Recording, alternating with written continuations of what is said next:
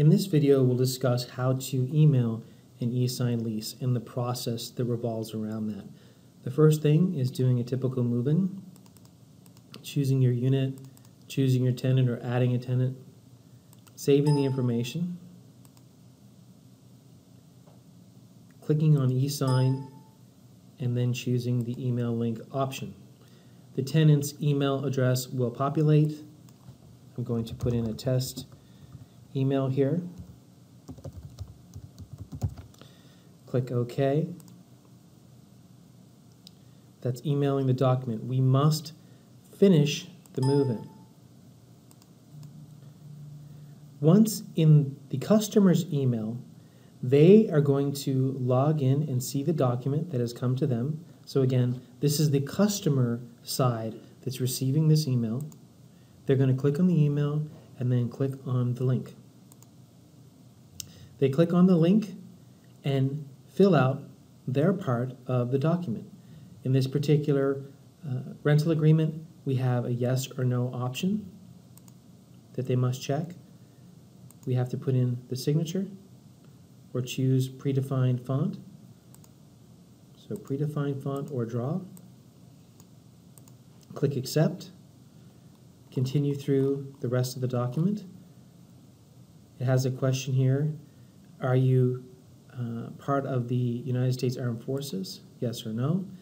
When they have completed, they're going to click confirm signing. If they want to look at the document and sign part of it and come back to it later, they can click save and then come back to the lease at their convenience to sign it.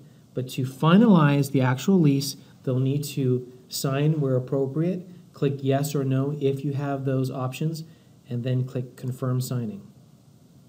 It's then going to prompt a message telling the customer that there is still one signer remaining. In this particular lease, we have it that the manager must sign.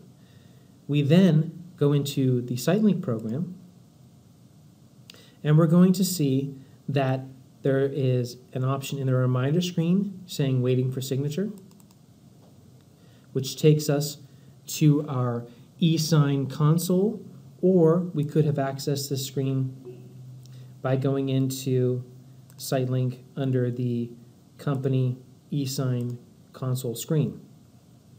There is an option here that says awaiting manager's signature.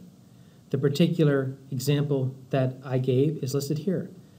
The tenant has signed their lease, now it's waiting for the manager to sign the lease. Please give the manager control to view and sign the document. Click continue. Now the manager must go through and sign. And then they can either use the predefined font or draw.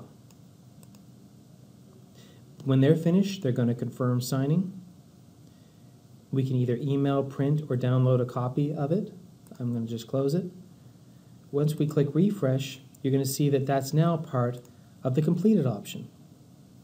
If we came to this console and we looked at the out for tenant signature, this means that an email was sent to the tenant and they have not signed it yet.